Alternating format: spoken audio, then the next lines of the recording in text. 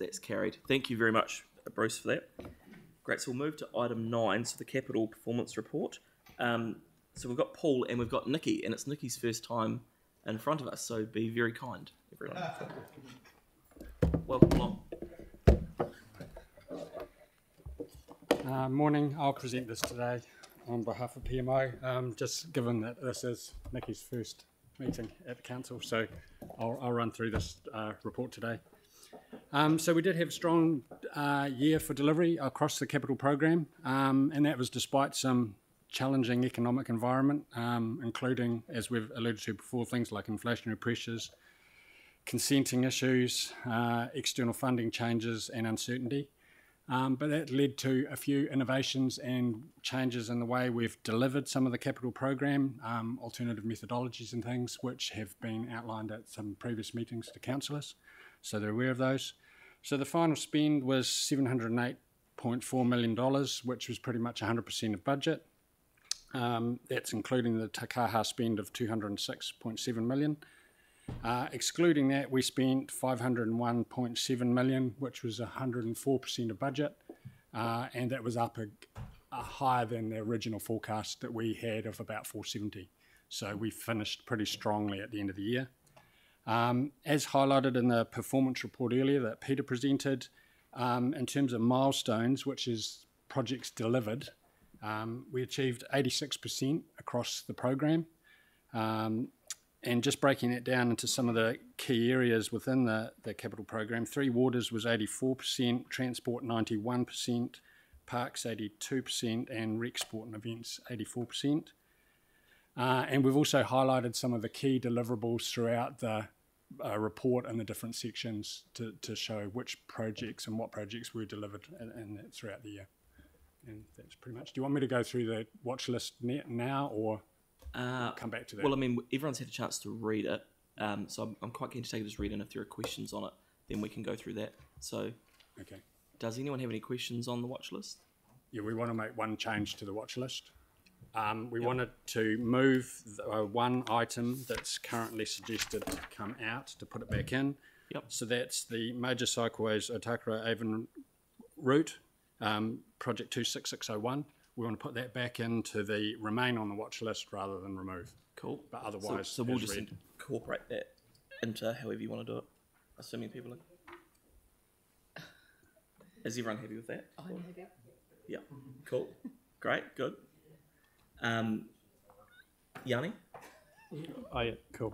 Yeah, no, I'm happy with that. I also just wanted to see if we could add the Improving Bromley Roads project to the watch list, and also the Eastern Relationship project.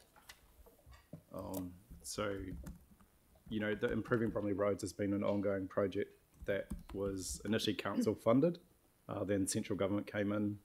Okay, so you've asked a question, so and now it's come back into the budget. Yep. So can we just get a view on? I mean, are they appropriate to go into that watch list?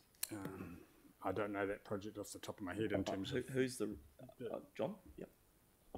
Just to advise council, the Eastern Relationship project isn't a part of the capital program. It's not a capital project. It's a broad-based approach to re-engaging with the East. Okay, right. So well, maybe the Bromley Roads project then. So the Bromley Roads is. But, I mean, the reason for raising. No. You've asked. Okay. It's okay. There's no particular reason why it couldn't go in there. I understood the criteria for watch list was generally they were large or particularly strategic, and I don't think it fits either of those criteria. But if it's one that council wants to be on there, there's no issue with it. It is council's prerogative if they want to add them. Yeah. So that's great. So can I just move a wee amendment? No. So you're good. You're all done. Yeah, I had one specific question on the high level commentary. Okay, do that now, and okay, then we'll get your stuff added in. Yeah, just the transport projects. Just trying to understand that I'm reading the page correctly. So sorry, I'm just scrolling back up to it. So that's page 87. So when we look at their actual results and the net carry forwards, what I'm just trying to understand from there is I'm trying to get a sense of how many projects have been over budget or cost more versus what we anticipated versus we're doing more work. Is there an easy way to kind of get a sense of that? Because, you know, obviously we've seen a number of costs increase throughout the year, and we've got a really good change process. But I'm just trying to understand that when we're budgeting for projects to occur, and I'm trying to understand how much we're exceeding that forecast budget for the individual projects.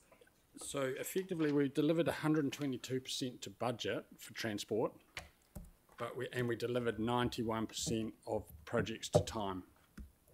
So crudely speaking, that difference between the 91 and the 122, some of that is, or a large amount of that will be the cost pressure.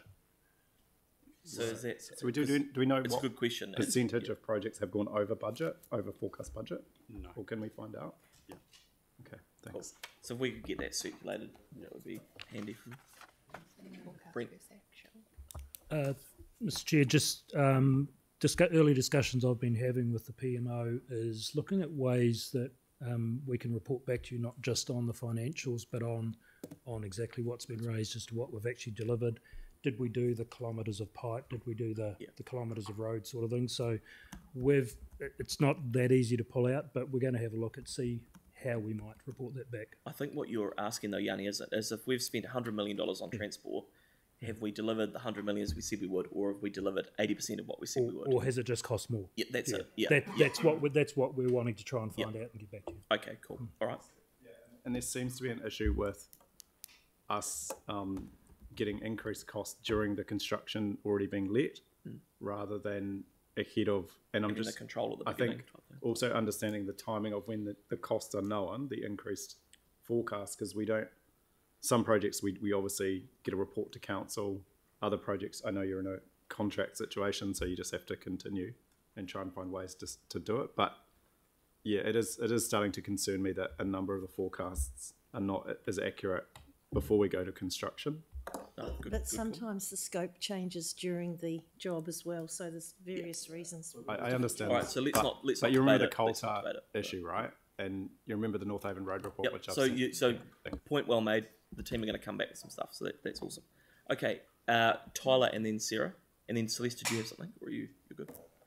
Mine are really quick. Two quick questions based. We got referring to page 96. The first one is ID number 41987, which is the Addington Brook filtration devices. I thought the design was already done. Is this a different stage that we're at the moment? Brent. So this is the next stage. This is the detailed design. So the concept has been done as to what we're doing. It's out for detailed design now. Okay. And last one is, where are we at on the... I see that we're at the procurement level, and maybe I'm just misreading things, but the wastewater record and interceptor, that's one underway, good to go? Yeah, I'll have to check on the status for you, but I believe that has been let. Cool, thanks a lot. Right, thank you. Sarah? This isn't on the content of this one. It's just based off the fact that we're talking about lots of large capital assets, those kind of things. When are we going to get an update? If we can get some information, we're going to get an update on our asset management work. Like, we haven't had an update sort of really in a while on the work that's happening there on our asset management stuff based off that report that we got that showed that we weren't doing as well as we should be. So if we can get an update on that. Yeah, we can take that offline and come back. Correct, cool. I think we're all good. Perfect. So I'm happy to move. So we've added in Celeste, you'll be happy. We've added in your major cycleway. And Yanni, we haven't added in your bit yet, I don't think. Have we? From Bromley Roads. Oh, the Bromley. Can we add in the Bromley Roads? So everyone's comfortable with that, adding it in. What number is that, please? We'll note your vote against, Jake. It'll be fine. No. What number is that project? Bromley Roads. Improving, hang on. Just put in there and Bromley Roads. 67989. 67989 is the. Okay. One very quick thing. Yep. I just see that at the bottom of the page, there's a talk about adding the organic smart redevelopment into the capital watch list for 2026. But given that, given that that project is progressing and there's some clear milestones, do you think it would be worth doing it now? I think we would come back to that. So I don't think we should today. but we'll add in the other ones you've raised, and we'll be good to go. So I'm happy to move this, and Phil's happy to second it. Any discussion? All in favour? Against? That's carried. Great. Thank you very much. Cool. Right.